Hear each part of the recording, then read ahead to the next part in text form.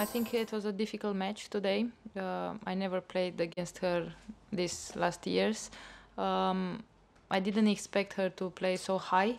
So at the beginning I was a little bit unsecure. I didn't know exactly what I have to do, or to attack, or to stay, to do a step behind the court and just the line, and just to play the same. So I didn't know exactly what to do. But then I started to mix, and I feel that the forehand was much better than the first round. But still, I can do much more with it. Yeah, I lost some serves, but I think I served pretty okay. I think the match was great, in my opinion. Very good level, and she's a very tough opponent.